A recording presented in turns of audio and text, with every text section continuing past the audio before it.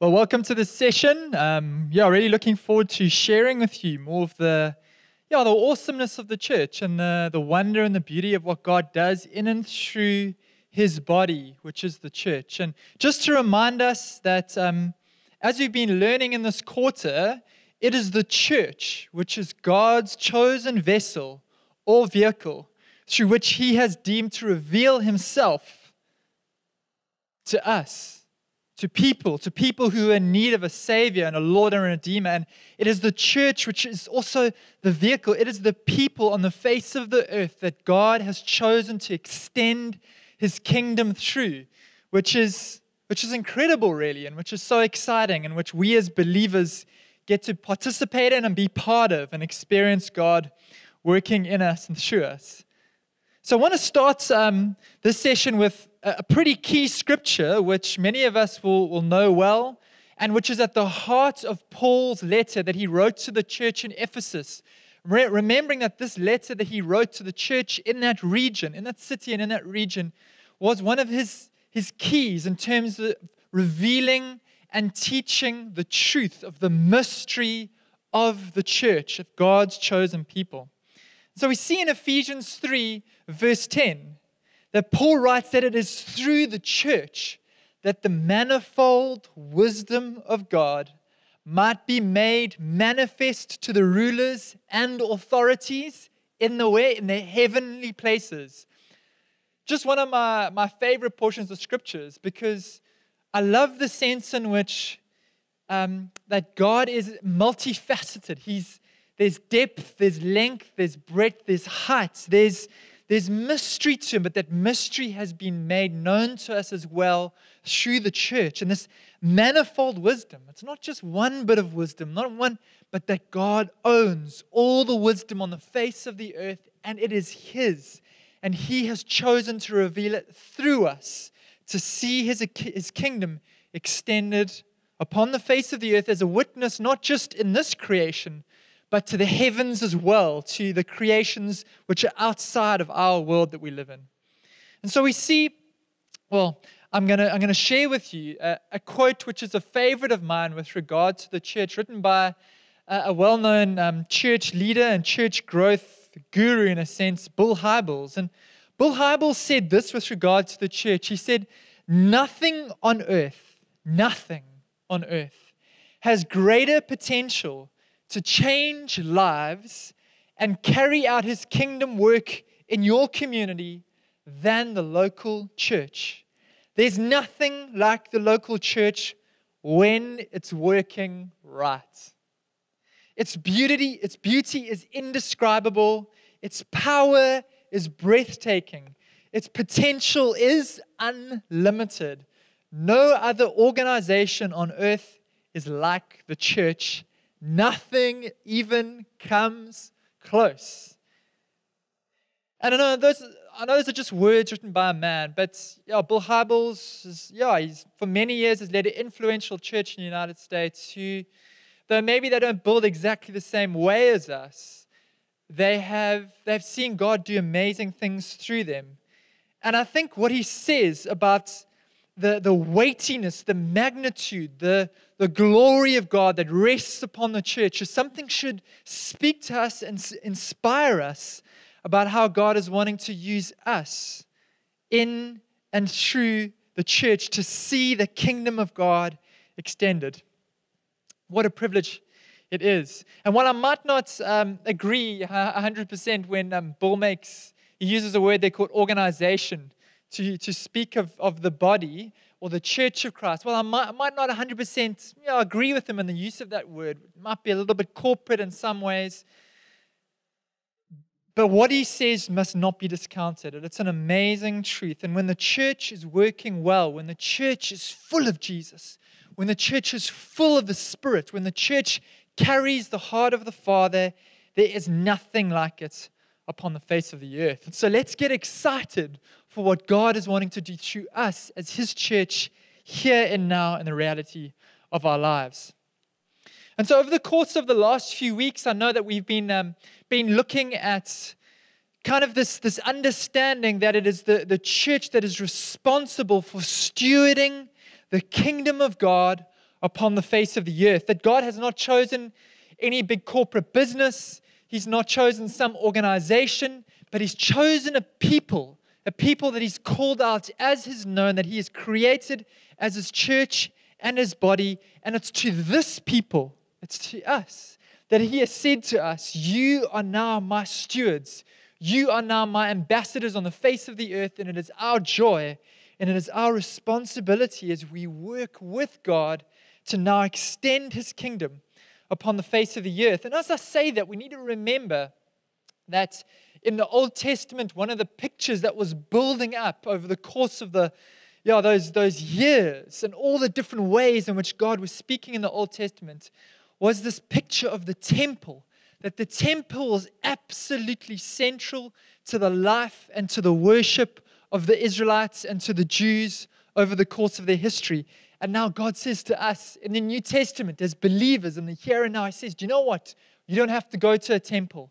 You don't have to go to a place. You are the temple. You are now the place where the kingdom of God is poured out upon the face of the earth. And so this just gets me amped, gets me absolutely excited about what God is wanting to do in us and through us.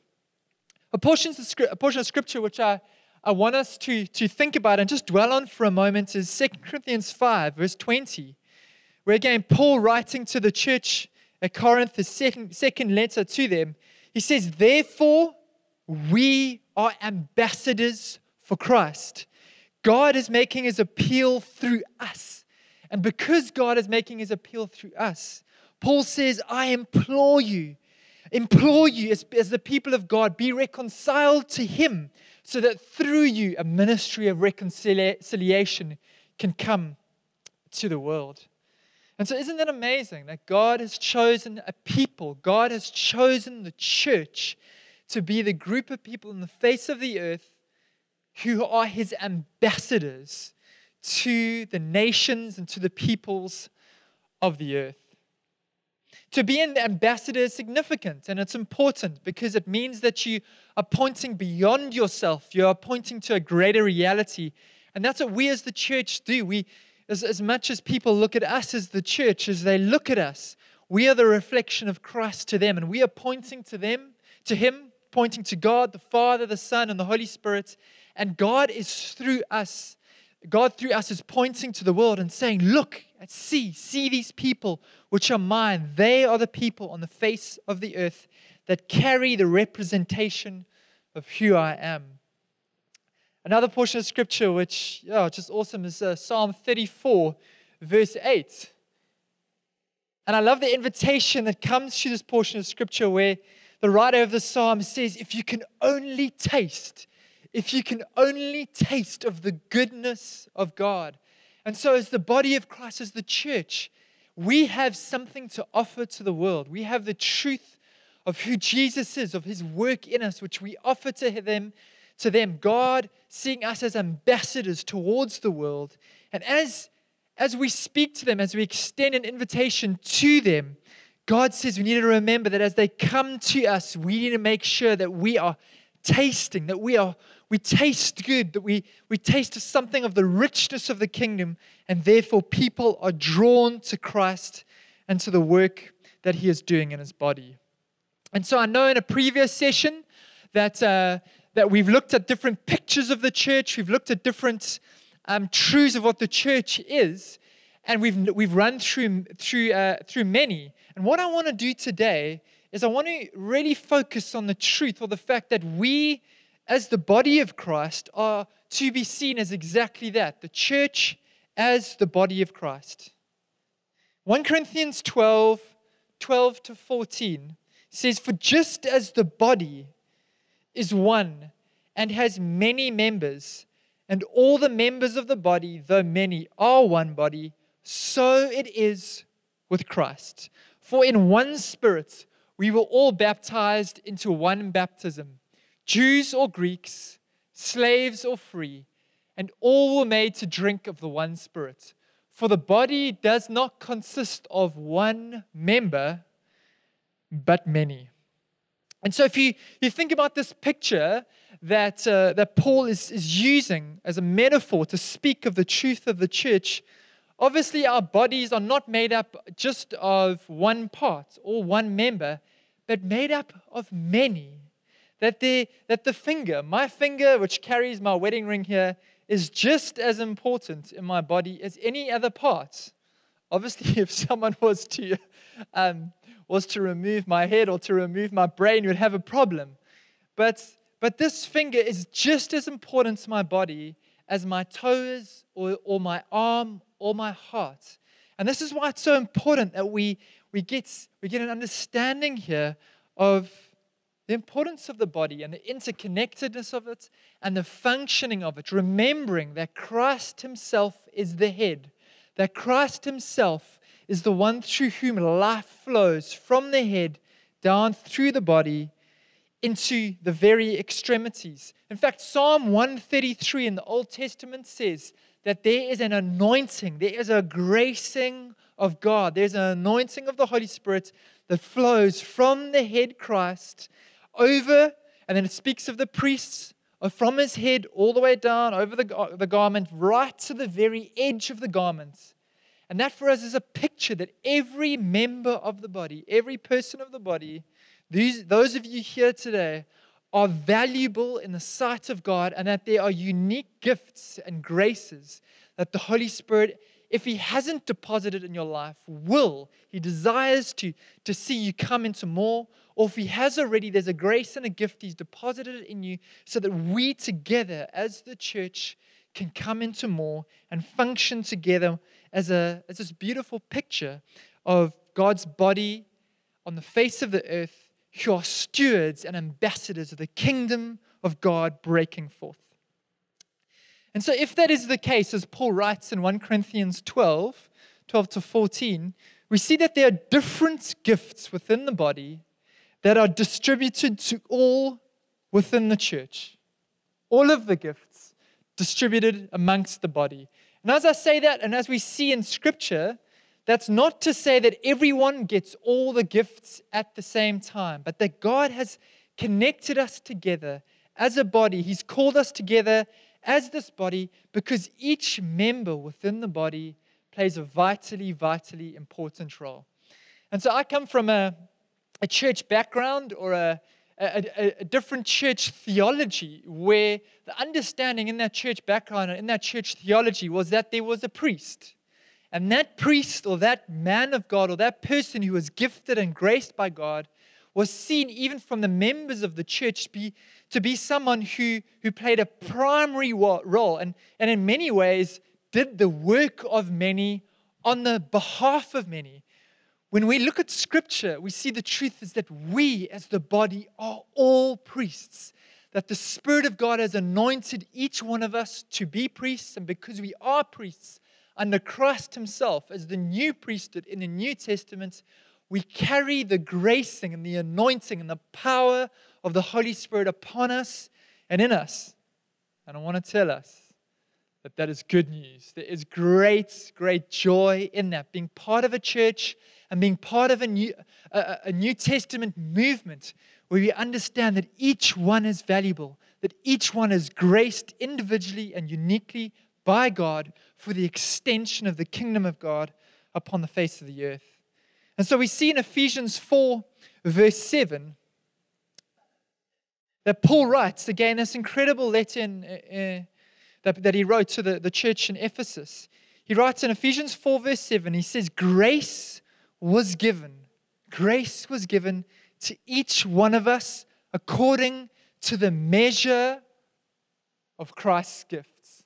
That grace was given not to a few, not to some, but grace was given to each one of us according to the measure of Christ's gifts.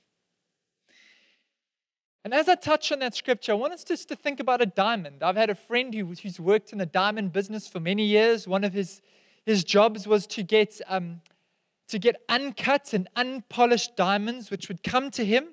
And he sits behind a computer and he, through a mathematical system, looks at this rough diamond and works out what the best cut of that diamond is going to be. And then off it goes to those who cut it and polish it, and then it gets sent off to the companies like De Beers and others to be sold for lots of money.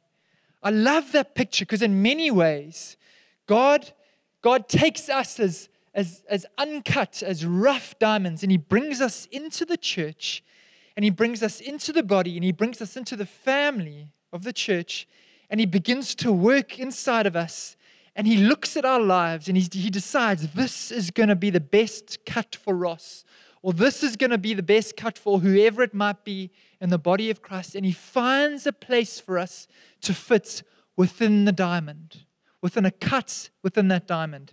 And if you take a diamond and you hold it up to light, if I was to do that today and hold a cut diamond up to light, what we would find is that light would shine through that diamond. And as it went through that diamond, there would be a refraction of light, and a rainbow would come out on the other side. And God says in Scripture that He is the God of the rainbow, right? That He is the one who owns the colors of the rainbow. And I absolutely love that, because it speaks of the fact that God Himself, who is light, shines His light upon the body and within the body. And as His light shines into the body and through the body, it refracts out.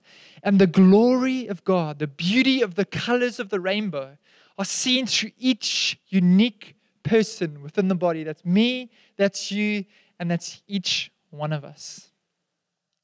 And so back to 1 Corinthians 12, and we're going to be spending a bit of time in 1 Corinthians, a bit of time in Ephesians, and a bit of time in Romans really today. 1 Corinthians 12, 4 to 11 says this. It says, now there are varieties of gifts, but the same Spirit.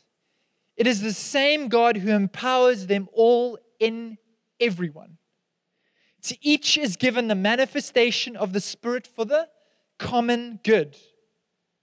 All these are empowered by one and the same Spirit, who apportions to each individually as He wills. I just love this, that there are varieties of gifts, that there's not one gift, there's not a greater gift, but there are varieties of gifts, and they all come from the same Spirit. They all come from Christ. They all come from the Father through this Holy Spirit who gifts these gifts into our lives as a deposit of what He is wanting to do, as a gift to us that we are called to steward in Him.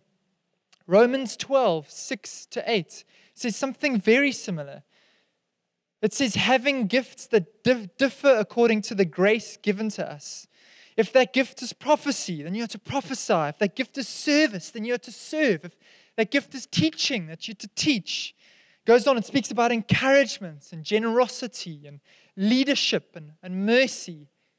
And as we look at those two portions of Scripture, particularly in 1 Corinthians 12 and then in Romans 12, they, I don't believe, are meant to be an exhaustive list of the giftings that God is wanting to deposit in the church, but they're a guideline, they're an idea of what God is wanting to give to us. And so, in the life of the congregation or the church that I lead, as I read this portion of Scripture, or these two portions of Scriptures, I am trusting and I am believing that within the congregation I lead, that there is going to be every variety of the gift or the gracing of the Spirit of God that is poured out upon us. Every variety, believing that He is the God of all wisdom that we read about from that scripture from Ephesians 3 earlier, and that He is the God who owns every color of the rainbow, that He is the God who is creative in every part of who He is, and He's wanting to deposit those grace gifts into our lives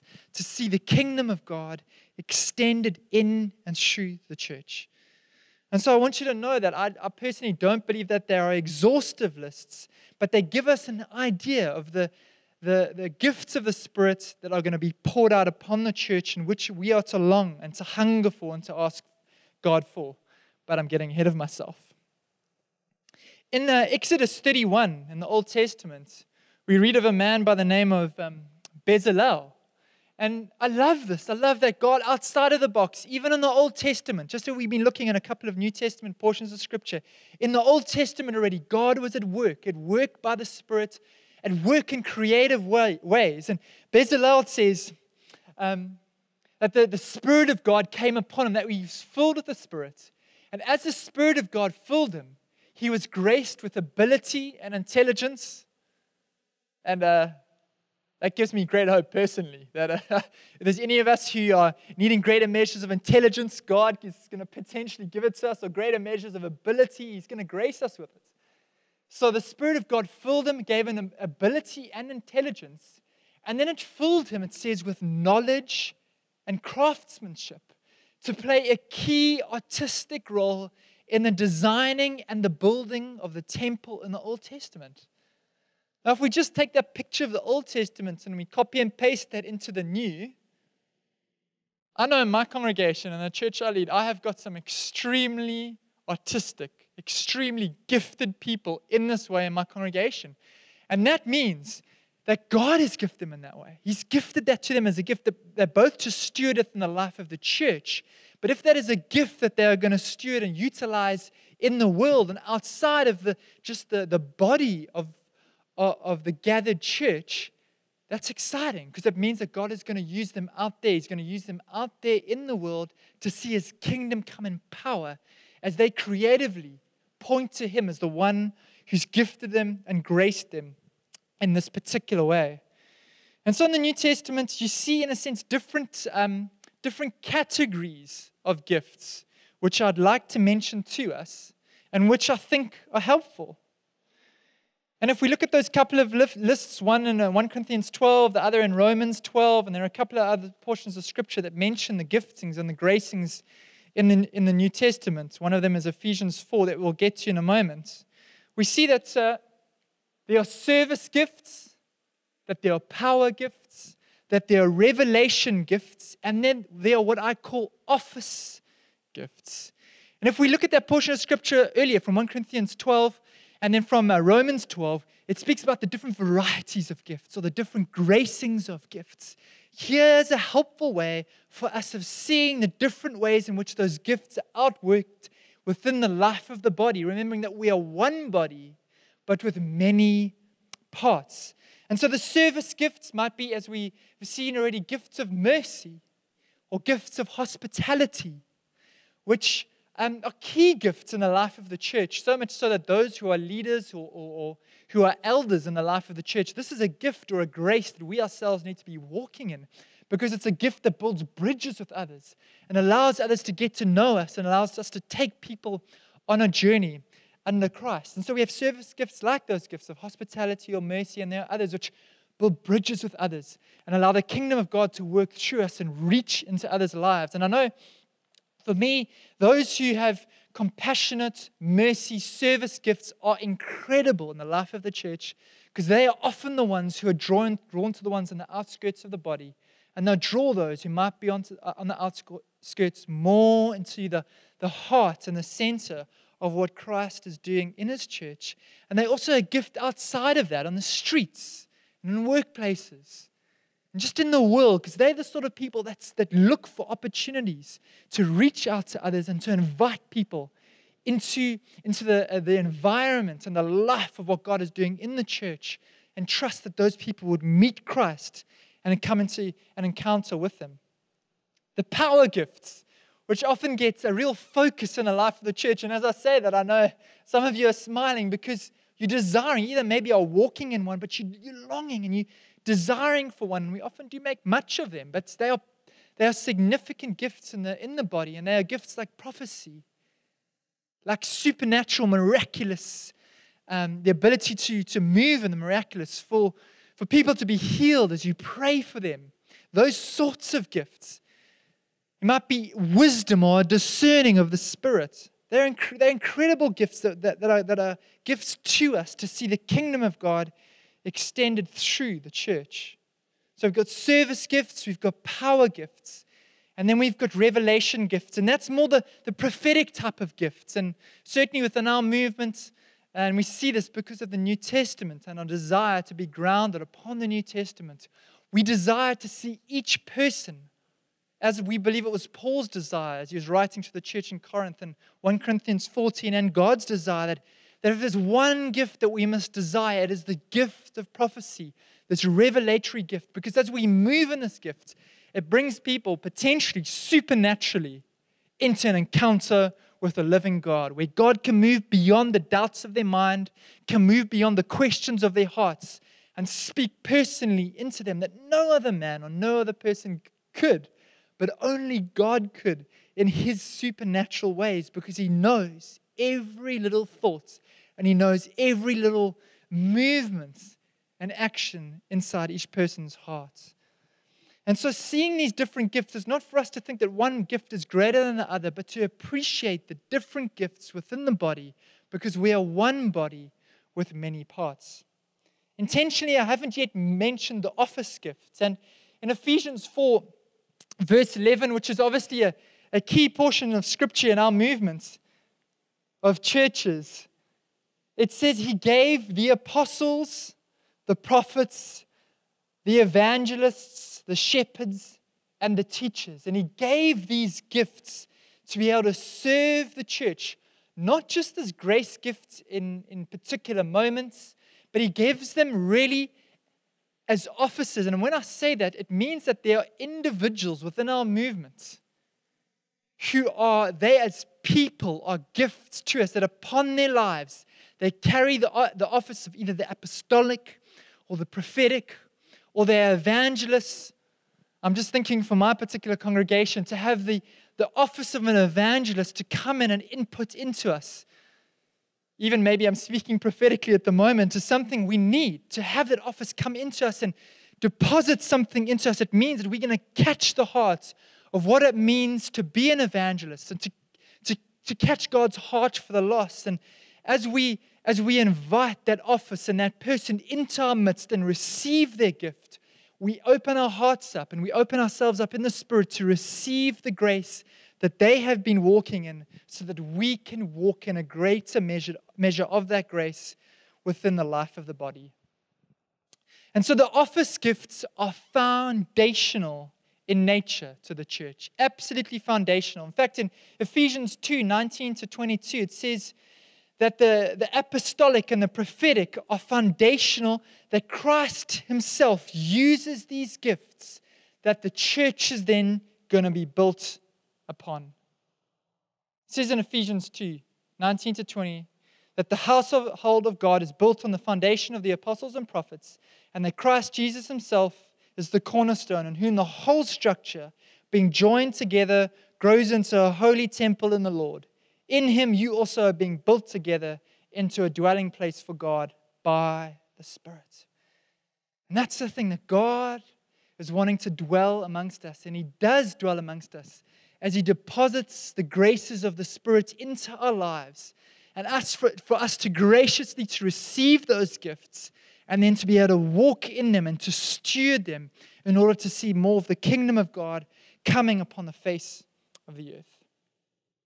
And so if that's the case, if looking at those portions of Scripture, we see the importance of the fact that we are one body, but with many parts, that we are one body with many gifts and graces poured out in our midst. What is the purpose? What is the purpose of these gifts within the church? Why has God given them to us? And we find one of the key answers in Ephesians 4 verse 12, which again is a key portion of Scripture in this movement of churches that we are part of. The reason that God has graced the church with gifts is so that each one of us would be equipped for works of ministry, so that each one of us would be built up in our faith within the body of Christ. Recognizing that each one of us had a moment where we were saved. We were taken from darkness, brought into light, and then the Holy Spirit came upon us.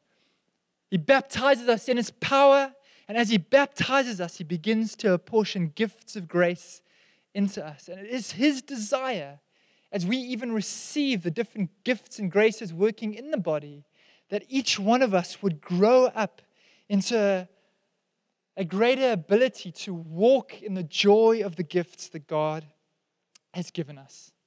Romans 12 verse 6 is something very similar, recognizing that Paul wrote both these letters and is pulling the same thought through in different ways.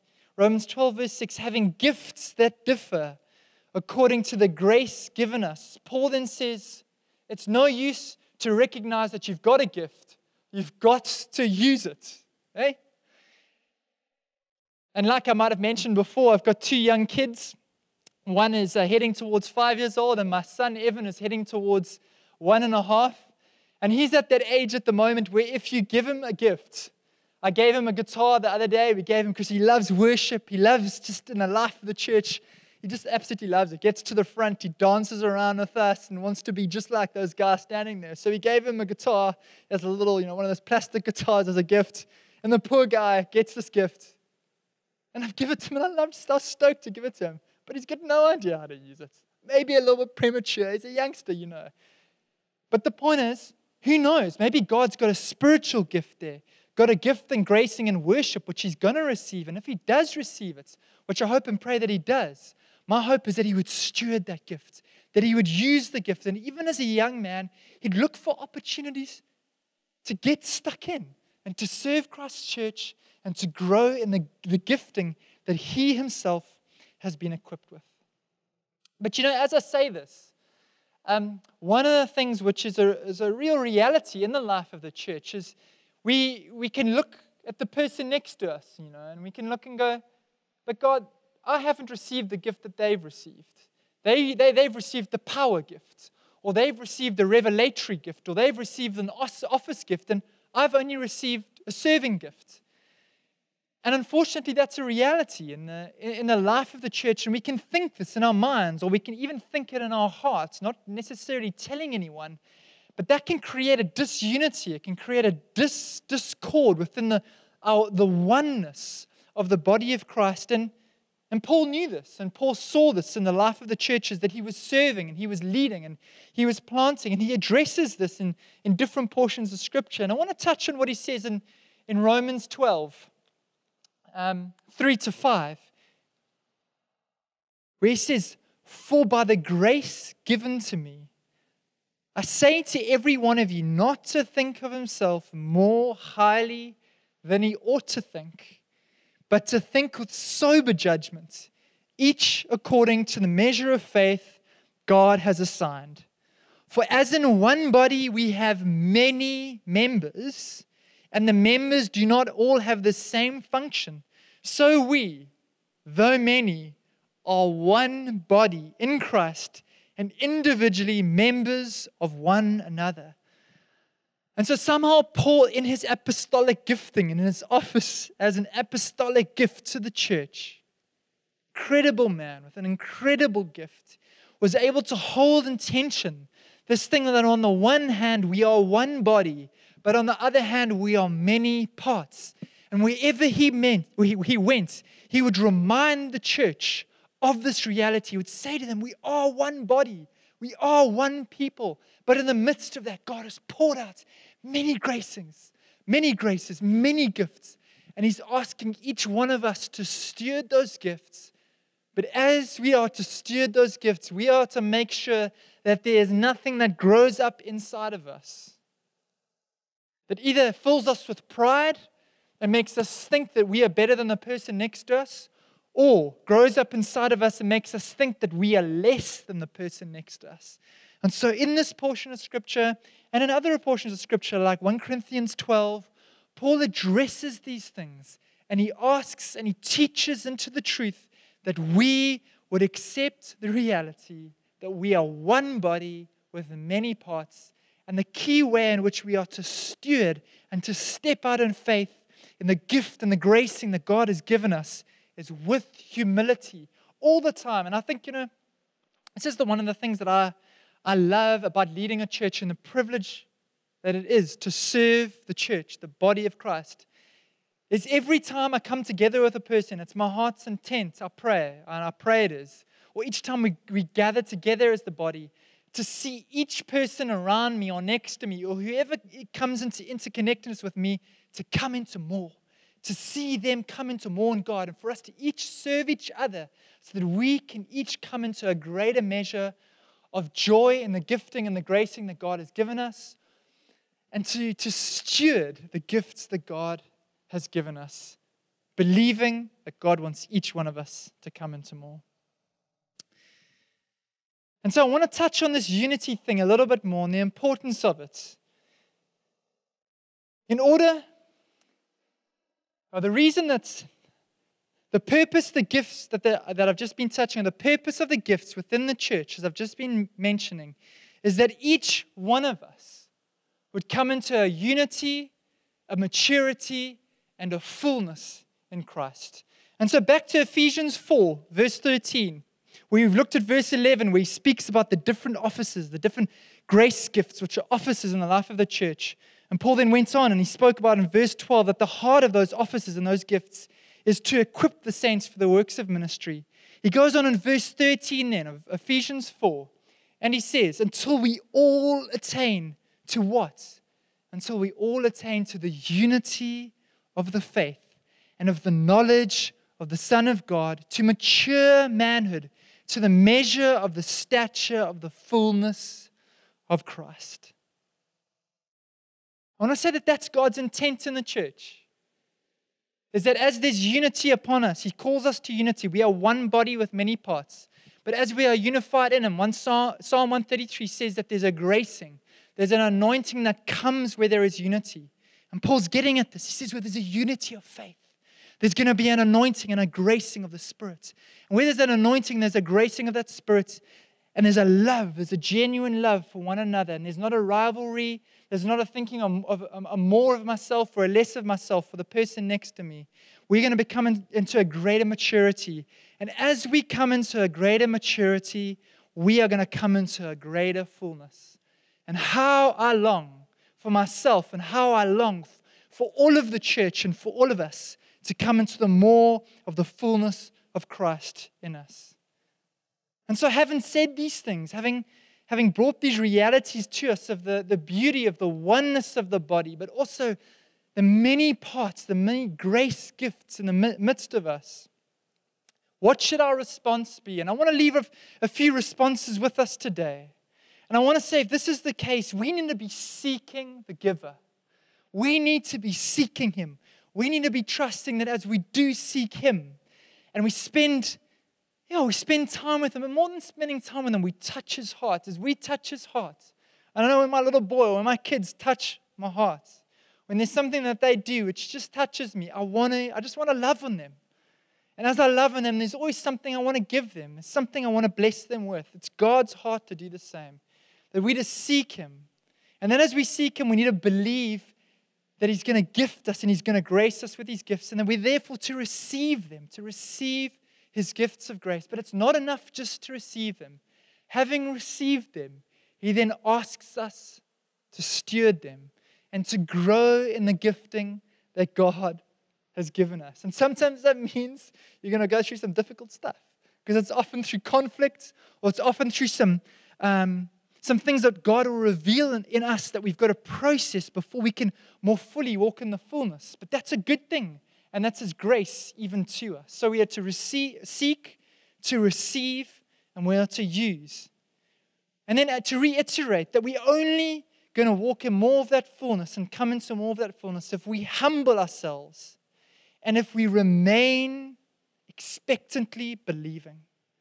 You know what I believe, I really do, that if we position ourselves with that posture of humility that Romans 12 was just speaking into and speaking to us about, that God will graciously and generously bless us with all the varieties of the gifts, with every manner of gifts that speak of the creativity of the eternal God and of who He is, and allows us as the body of Christ, therefore, to usher in the kingdom in supernatural ways, in powerful ways, in loving ways, but in ways of serving and of giving ourselves to Christ in greater measures.